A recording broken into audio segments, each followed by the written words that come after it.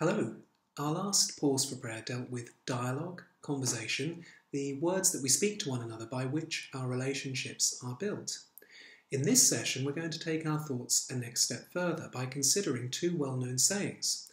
First of all, have you heard the saying, "A picture speaks 1,000 words"? A picture speaks 1,000 words. It means that just describing something is no substitute for actually experiencing it. It's not as much fun, for example, reading a story about going on a roller coaster as it actually would be being there in the middle of a theme park. The second saying you've probably even more likely heard of is, "Actions speak louder than words." Just as we've discovered in other sessions, we need to put our words into practice, translate our beliefs into our behaviour. We need to practice what we preach. Just saying something isn't as effective or persuasive as actually doing it.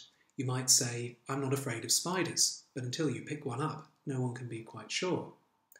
Words, dialogue, conversation. As we thought about in our last session, these are really important and they build the relationships which give colour and content to our lives. But moving from mere description to actual experience, from belief to behaviour, giving voice to the idea that a picture speaks 1,000 words and that actions speak louder than words, these things are also really necessary, as we're going to go on to see. Because these sessions are online, we've spent some time already thinking about social media.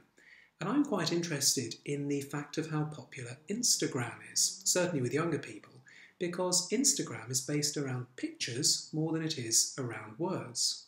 We learn an awful lot visually, using our sense of sight, and the same has been true through the ages in terms of how people have learned about God.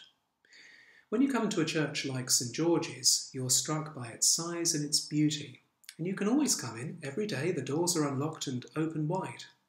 You see statues and images and stained glass windows, which help us to think about the Christian faith. If we went back several centuries, remember that in times past many people couldn't read. Many people hadn't had as much of an education as we are also fortunate to have.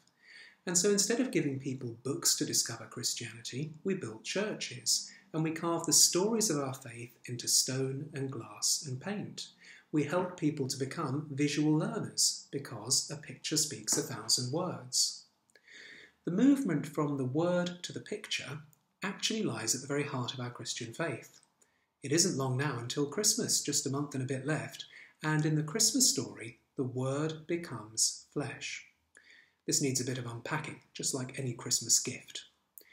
Turn to St. John's Gospel in the Bible, and you'll find that he there begins with a story of creation, just like the book Genesis, with which the whole Bible begins. John says, "In the beginning was the Word." And what he's referring to is the way in which God created the universe, as the book Genesis describes.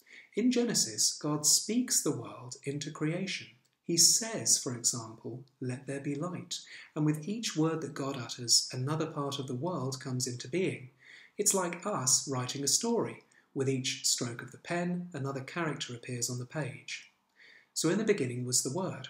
And the special term for this word, in the Greek language in which the Bible was written, is logos. From logos comes our words logical and logic, meaning things we can understand. So God made the world understandable by describing and speaking the way it should be. Christians believe that Jesus was the word by which God made everything in creation. When God spoke, Jesus was the word, the logos, which came out of God's mouth. But at Christmas, something amazing happened, because at Christmas, the Word became flesh. Jesus, who had previously been spiritually present in heaven, becomes physically present to us on earth. God becomes a little baby whom people could see and hear and touch. A picture speaks 1,000 words, remember. Pictures help us to illustrate important ideas. If I hold up my thumb in this gesture, you'll know that it's a symbol, a picture for saying yes. Jesus, the child born in Bethlehem, is the symbol, the picture by which we can understand the invisible God. When we look at Jesus, just like looking at a picture, we understand God in a new and more perfect way. So we might look at Jesus' kindness and understand that God is love. We might look at Jesus' teaching and understand that God is wise.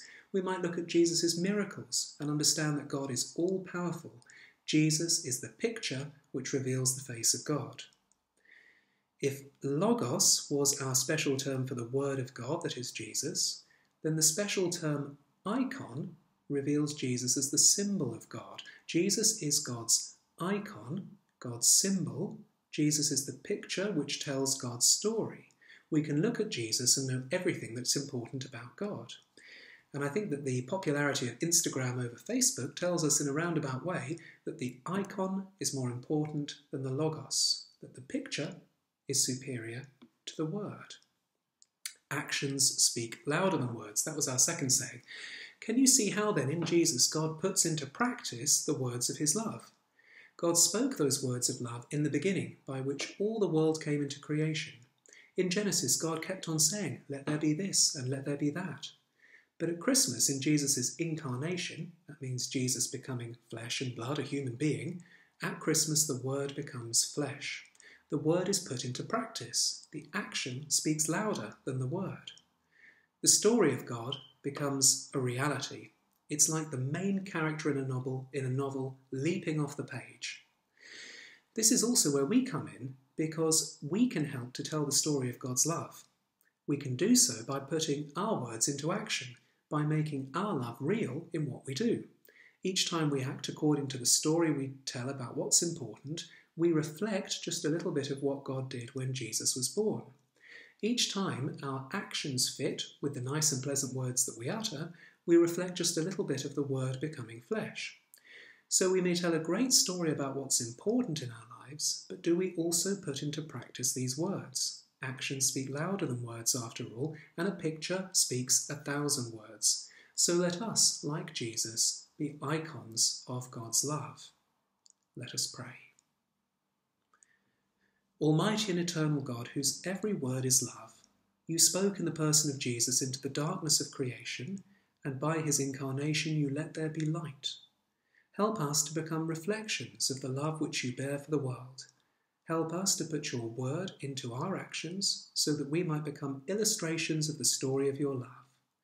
Increase your love within us and strengthen our relationships of peace, so that forever and always we may rejoice in the blessings of your love. Amen. And the Lord's Prayer. Our Father, who art in heaven, hallowed be thy name. Thy kingdom come, thy will be done, on earth as it is in heaven. Give us this day our daily bread, and forgive us our trespasses, as we forgive those who trespass against us. And lead us not into temptation, but deliver us from evil. For thine is the kingdom, the power, and the glory, for ever and ever. Amen. Thank you all very much, and see you next time.